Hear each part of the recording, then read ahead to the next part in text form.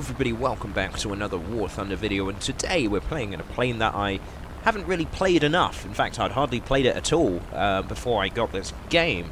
Got the footage for this game anyway. It is the Bf-109E, the Emil, in particular the Bf-109E1, which is the machine gun only armed variant rather than the other Emils, which have the standard 2 machine guns in the nose and 2 cannons in the wings. So this only has 4 machine guns, but that is actually going to come in quite handy in this match because we're going to need a lot of ammo, and the machine gun variant of the Emil carries a lot of ammo. So today it's all about being the Hun in the sun, although fortunately we do not have to be wary of Huns in the suns because we are that Hun in the sun. Unfortunately though, there isn't actually going to be that much diving from the sun action, but hey, I needed a cool snappy title, so that is what today's video will be. So yeah, why don't I play the Emil very often? Well, personally it's just not for me. I have had fun in it and it is a good plane, but I am much more of a fan of the later variants of the Bf-109, namely the Bf-109Fs. See, the Emils, well, there's just other planes I'd rather play at this battle rating, I think. At 2.3, there's a couple good stuff like the Warhawk and a bunch of other planes that you're going to see in this battle, actually, that we're going to have to take on. And yeah, we've got a real great game. It's quite a tough one. I was going to say quite a long one. It's really not, but it felt quite long at the time. It was quite the enduring match, that's for sure. So, who will be our first victim? Well, it looks like that IL-2. You probably shouldn't climb in an IL-2, and I'm about to show you why.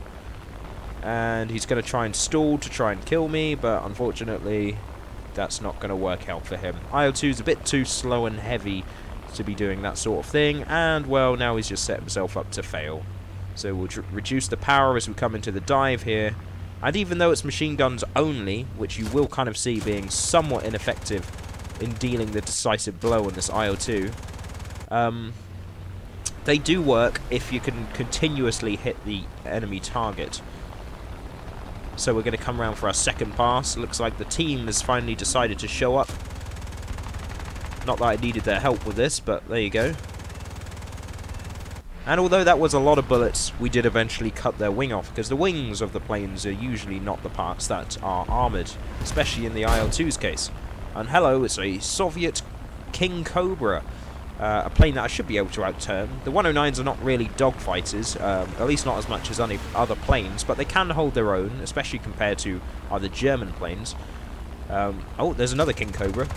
So we've got our work cut out for us. Seems like this is an up tier then. So we're going to focus on the premium King Cobra here. He's without flaps, so he shouldn't be able to outturn us. There's a critical hit. Now let's go for the other one. Maybe, there you go. And the Russian one, well, his days are numbered. Doesn't look like he's going to escape this. Want to take him out before his friends show up. And there you go. Kill number 3. So, 3 kills already. What will be next? Also, I'm not sure why it says connecting above my name there. Yeah, I don't know what's up with that. But, oh well. So, now we have some more Russian planes. A MiG-3 and a Yak-1. Not exactly excellent planes, one of which, the MiG-3, is not a dogfighter, so he shouldn't be too difficult to kill. There you go, we can see them staying on their tail there, and, well, he's not pulling out of that one. Yeah, yeah, not being a dogfighter does mean that you tend to not turn too well. And oh my word, things are not getting any easier. They are not leaving us alone. We now have a Warhawk on our tail, as well as a Yak-1, and we're going to have to try and dogfight them both at the same time. As I said, this is not really a Hun in the sun kind of video. This is more just dogfighting Bf-109 goodness. You know, we really do have some great dogfights in this game. Looks like the P-40 is falling back for now, but unfortunately for this Yak, well, he's made himself a bit too easy to kill there, and there you go. Kill number 4. But the P-40 is turned around, and they get some good hits on us. The first bit of damage we take in this game, and that is really going to hamper our ability to continuously and effectively fight the opponent for the rest of this match. Luckily for us, though, the enemy team is down on its last legs. They've only got 3 planes left, and that P-40 is well and truly leaving us in the dust. And unfortunately for us, I am low and slow. So we're going to go after this other Yak 1 because he's more or less in a fairly easy position right now. However, I might have bitten off a bit more than I can chew. I was hoping that it would be an easy kill because he's dogfighting. He's a bit preoccupied with the KO-43, but unfortunately the KO-43 just plants himself into the ground. And amazingly, I don't kill the Yak 1 there. My shoddy aim continues. And oh my word, I've just seen how crazy the tracers are on this. I think that might be a bug. I don't think they were actually like this in the game, but wow, look at that. I like lasers. And as easy as this Yak 1 would be to kill, it looks like the enemy team has it out for me, and a Yak 7 and the P-40 from earlier have come back for more. And wait for it. Yeah, my maneuvering, unfortunately, leads me close to planting into the ground there. I'm amazed I didn't crash there, but unfortunately the P-40 is still on our 6, and that is the end of our BF-109. But hey, at least the pilot survived. Oh no, it was the Yak 7 that killed me, not the P-40. Never mind.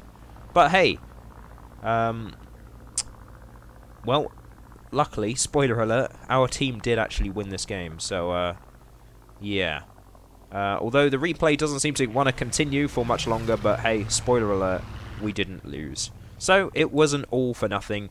We didn't die in vain. It was an honourable victory, I would say, if you ask me.